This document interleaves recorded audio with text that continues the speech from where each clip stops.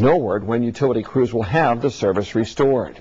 The Pennsylvania Senate race rolled on last night with its final debate in Pittsburgh. Our Doug Curran is in our Wbre newsroom cutting through it all in tonight's Decision 2010 report. Hi, Doug. Hi, Mark. Lots of noise to cut through. Pat Toomey and Joe Sestak clashed on just about every topic. You name it, they disagreed on it. In fact, they got called out by the moderator for not directly answering certain questions.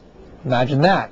Now, as we mentioned, the polls in this race are very, very close, tightening very much. Some even have the two candidates in a dead heat. So picking up undecided voters is huge for these two, and a debate is a perfect time to do so.